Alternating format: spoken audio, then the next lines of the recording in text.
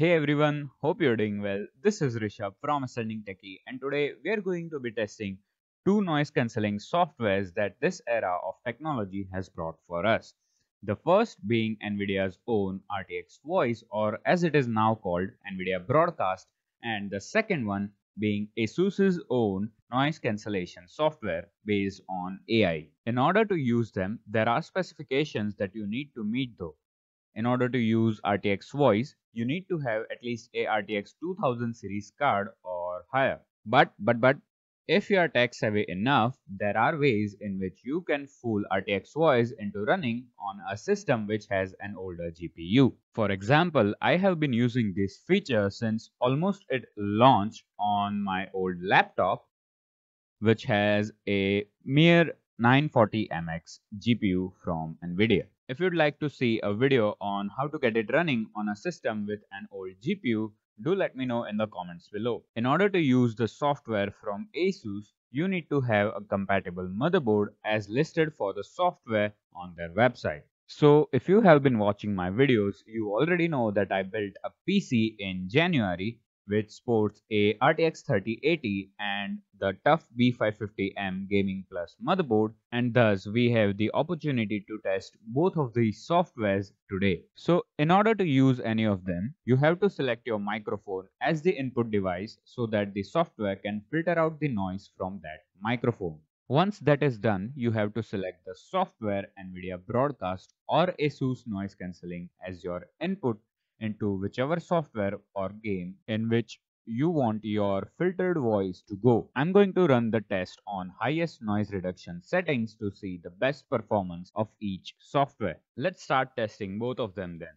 We will be performing two tests, one with the fan on medium speed and some chattering audio playing on my phone at half the volume, and with me mashing on the keyboard just near the mic to make the scene more realistic. For the second test, we will be having the ceiling fan at maximum speed, a robot vacuum cleaner cleaning the room with the doors closed, and music playing on Google Home an arm's length away from the microphone, with me mashing on the keyboard again. Rest in peace, ears. So I'm going to read this part so that it makes the test much easier for me and for you to know the difference. So as a reference, I will be putting in audio from the phone on which I am recording this video, which is the Samsung Galaxy M31, which will be quite noisy. And then we will switch to Nvidia Broadcast to give you an idea of how good the GPU is at filtering out the noise, and at the end we will switch to ASUS Noise Cancellation, giving us a comparison against Nvidia Broadcast, which from what I have tested so far should be much better than Nvidia Broadcast.